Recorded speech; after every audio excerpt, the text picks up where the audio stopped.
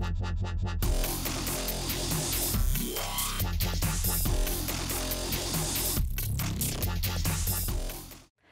I'm Kelly, and I'm here to show you how to customize the rate settings on your Alias quad-rotor helicopter.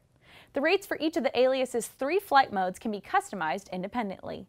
If you would like to speed things up or slow things down compared to the default settings, customizing your Alias is the way to go. By customizing the elevator and aileron rates, you can change the speed of your Alias when flying forward, backwards, and sideways. By customizing the rudder rate, you can change the speed at which your Alias rotates when pushing the throttle stick right and left. Let's start by customizing the elevator and aileron rates in easy mode. First, let's turn on your transmitter. Enter the settings menu by pressing and holding the throttle stick for 2 seconds until menu appears in the upper left corner of the LCD screen. Elevator and aileron will also appear on the LCD screen, indicating that the elevator and aileron rates can now be adjusted. Using the elevator trim buttons, increase or decrease the rate percentage to your desired setting. Press the upper button to increase the rate, and press the lower buttons to decrease the rate. Now let's change to fast mode and customize the elevator and aileron rates there. Click the flight stick once to change from easy mode to fast mode. EXP1 will appear on the bottom of the LCD screen and the green LED will start blinking. Let's decrease the rate to 85% by pressing the lower trim buttons.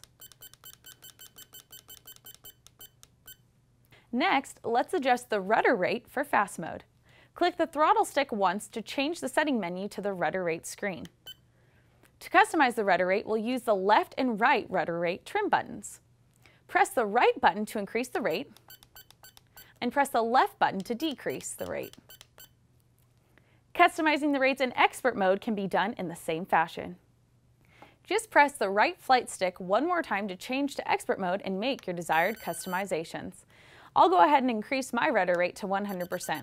Super easy, just hold the button down until you reach your desired rate. Now we'll press and hold the left control stick for 2 seconds to exit the settings menu. And that's how you customize the rate settings on your Alias. For more troubleshooting tips, flying instructions, and action videos, log on to LaTrax.com. I'm Keli Snyder. Thanks for watching.